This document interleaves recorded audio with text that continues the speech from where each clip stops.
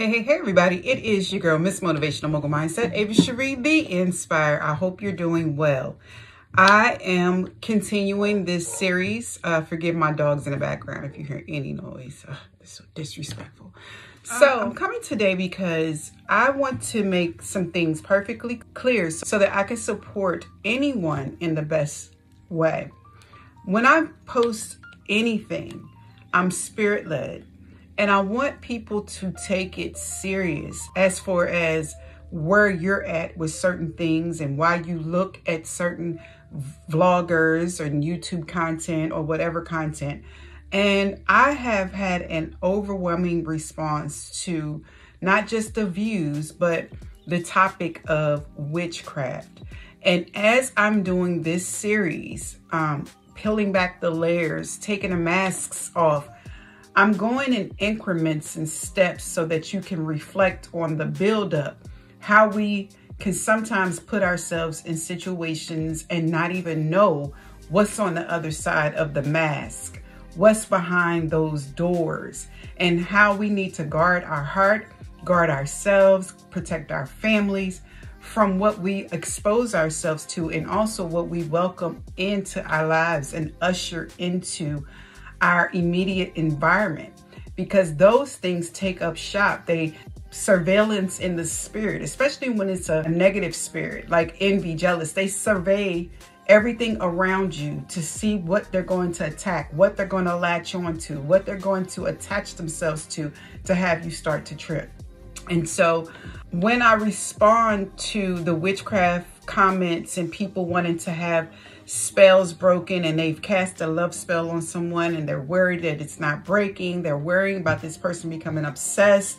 I've had people email me about the person becoming a stalker, physical violence, verbal violence, all kinds of domestic things. And I lead with making sure you're in a safe space and environment and have a supported, trusted network of people that know what's going on. Document these things, audio record these things, video these things, do what is necessary to keep you safe, to keep it documented so you have proof, because you never know to what extreme things will go. So I always make sure that in my comments, they're lengthy because I'm giving it to you, not scripted. I'm giving it to you as I would if I was sitting across in a session with you when I worked as a mental health clinician. I'm giving it the same way. I'm held at the same standard. I can't govern everything, and nor does everyone tell us, coaches or mental health clinicians, therapists, whatever. They don't tell us everything. They only tell us in part. And some of us have a strong spiritual nature where we can pick up on the things and connect the dots, like things not adding up. So sometimes someone will reach out to me about spiritual warfare, curses, love spells, and they'll tell me just a glimpse. Because one, it's public platform, so I wouldn't suggest anyone disclosing all of their information on a public platform. Two, sometimes I'll respond and say I won't even ask certain questions in my reply to the comment, because I know that spirits pick up on energy, weaknesses, and latch on to people that are doubtful, that are unbelievers, that are weak in their spirit and have low discernment. And they use that as prey. So they'll come and they'll watch, and there's surveillance, and they're like predators. They'll look and see, they'll develop friendships based off of a social media platform. You don't know who's really behind that mask, who's really behind that door. You don't know what you're getting, but these people know what they're doing. These spirits operate and use people that are already functioning under a guise, a disguise, a mask. So I'm looping this all into the series, but I wanted to pit stop here because I've had an influx of emails and messages and comments. And again, my replies are long because I'll close those doors. It's certain things that the Holy Spirit instructs me to do to close the doors. One, so they won't come back and attack you even stronger if you got your hand out of it. Now, don't play with me. If you sitting there still playing with those things, I had a person playing with Ouija boards. They asking people to cast all these spells because they're mad, they're bitter, or they want this person. Listen, don't call me and act like it didn't happen, because the power I'm operating in is going to change. It's going to nullify those things. And it's going to be a tug of war with you or anyone who continues to put their hand on it. So when I respond, I don't apologize for being lengthy, because the context of it is to get you through. I don't play around with warfare because it's so real. And I want you to be able to take the nuggets that I give you to carry them and apply bits and parts of it until you fully understand the power of what it is that you've done and the power of what it takes to undo it and to be free and released from it and delivered. I had another good question about, should someone openly admit to the person they cast a spell on, because now they're over them and this person is all up in their face and they don't want them. And I suggested, just like the word says about forgiveness. Forgiveness is freeing for you and your spirit as well as the other person, just like a release. And we are commissioned to forgive others and also seek forgiveness when we have an opportunity. But even in that, I'm not hasty to reply. I have to wear my spiritual hat at all times. So I'm handling people as if they're believers. I'm handling people as if they know they're not a God, as if they're breaking from idolatry, as if they've acknowledged their wrongdoings, and God has given them the grace that he gives all of us when we mess up. And so I'm speaking to you from a standpoint always of that, because when it's all said and done, nothing of this world can spare your life and save your life other than your angels that's dispatched to you and the Lord and Savior Jesus Christ. So at the end of the day, I'm not speaking from a natural standpoint when it comes to when I say I pray. I pray those things in that moment. I pray those things and it is activated. I petition. I send the prayers up for you immediately. I just don't have the time to go back and forth about certain things, because the negative spirits, dark energy, demonic energy wants you to get distracted and sidetracked with all the religious hoopla and what is what and what it ain't. You have to experience that for yourself. I hope that everybody believes there is a God, there's one God of all gods, and that I hope that you have a relationship with him.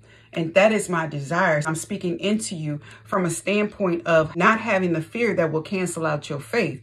And doubting does that as well. So there is power in words, as we know.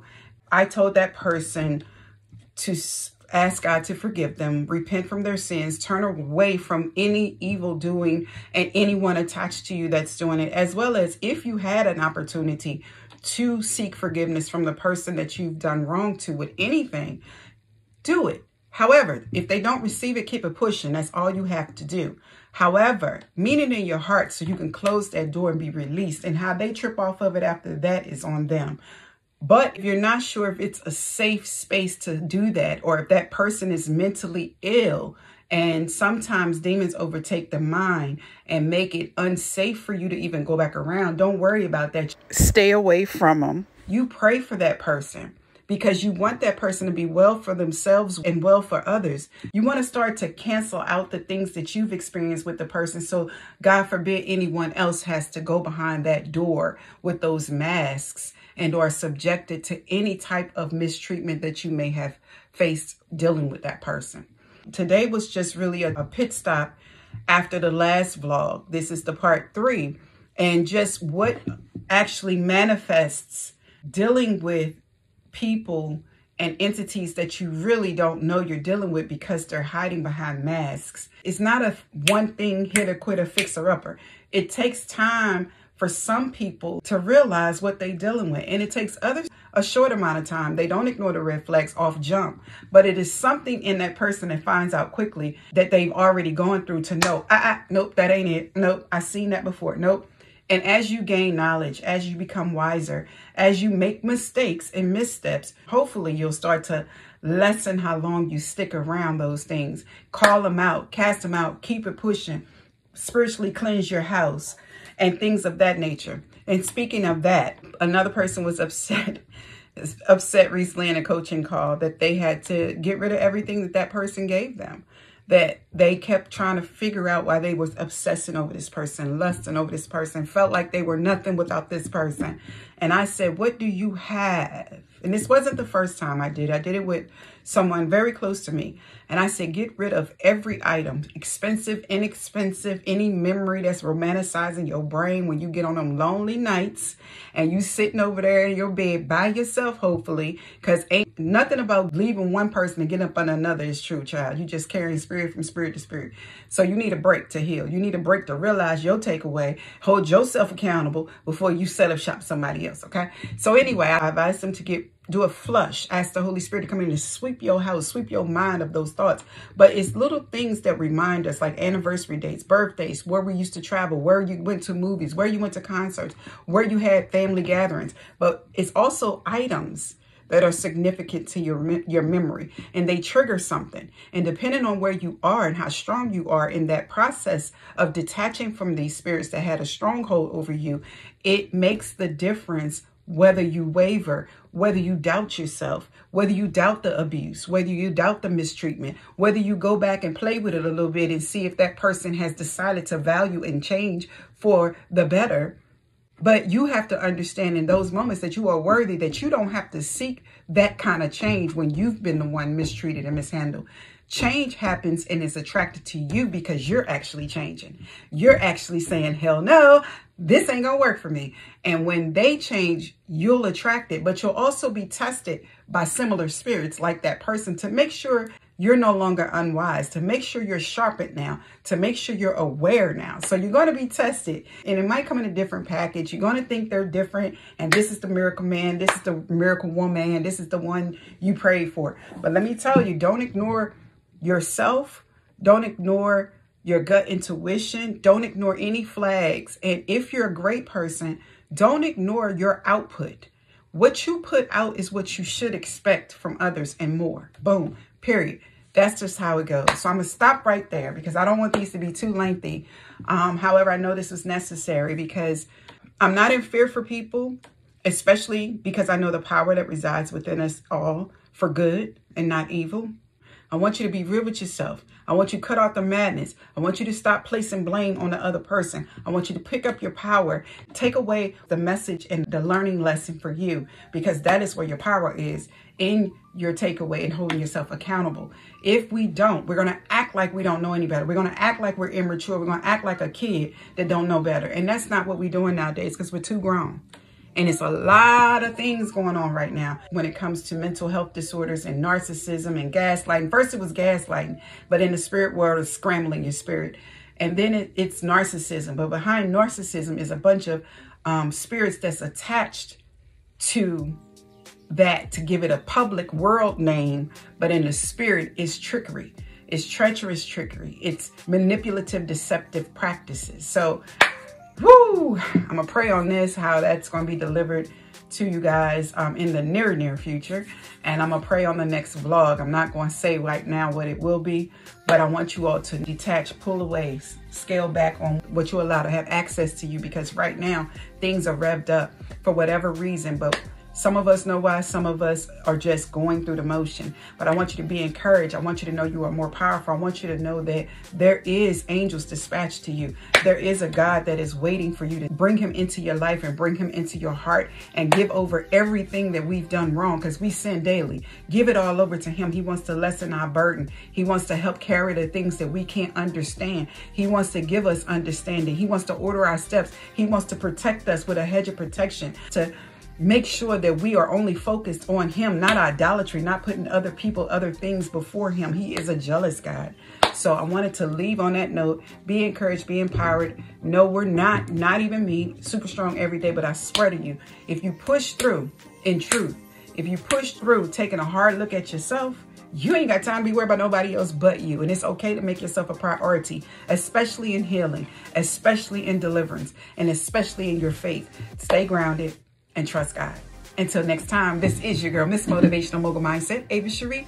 Be inspired. God's love and God's peace to you all.